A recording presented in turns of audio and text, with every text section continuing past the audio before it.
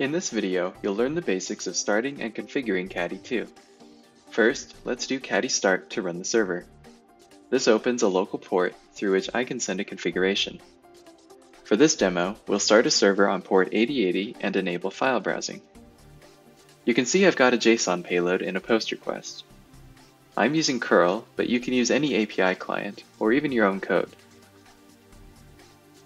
The complete JSON structure is capable of very powerful configurations, so refer to the Caddy documentation for more information.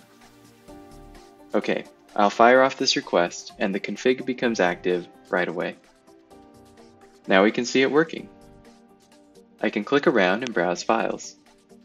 Caddy's file server lets me filter the listing and find what I need.